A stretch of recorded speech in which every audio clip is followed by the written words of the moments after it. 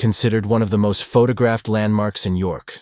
Apple Fifth Avenue is a retail location of Apple in Midtown Manhattan, New York. This is what makes it interesting. The store has seen a lot of innovation over the years, but the current design is a collaboration between Foster and Partners and Apple's chief design officer, Jony. The store has a glass cube as its entranceway, measuring 32 feet on each side, and with a suspended Apple logo inside. Beautiful, innovative mirrored sky lenses are arranged in a grid either side of the glass cube. These public sculptures allow visitors to interact with the famous New York City skyline in an amazing way. Their seamless curved surfaces create a place to sit, while providing a reflected view of the city's buildings. It has innovative circulatory cooling system at the top surface, designed to absorb solar energy, allowing people to use them throughout the year. The mirrored glass floods natural light into the expanded store. Besides the mirror, a lot differentiates this amazing work of art from any other regular store. As the store is built around a novel design, the way you enter is unique as well. The cube was designed to motivate people to enter the store like nobles. You typically have two options. You can either use the cylinder-styled elevator inspired by the Mac Pro of 2013,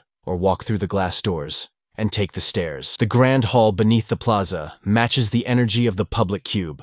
A large room lined with display shelves. The interior walls are clad in pale gray Italian castagna stone, with subtle stripes and rounded corners. Its floors are made of off-white terrazzo. It has about double the interior space of the first store and significantly higher ceilings. A ring of lights around each skylight contains lights whose role is to draw attention to products. Apple Fifth Avenue is always busy with business and packed with people purchasing, viewing, and testing their products. It is the only Apple store that is open 24/7. The store is one of the most photographed landmarks in New York City. A 2009 Cornell University study mapping out geotagged photographs worldwide indicated the store was the 5th most geotagged site in New York City and 28th most worldwide, being geotagged in more photographs than even the Statue of Liberty was.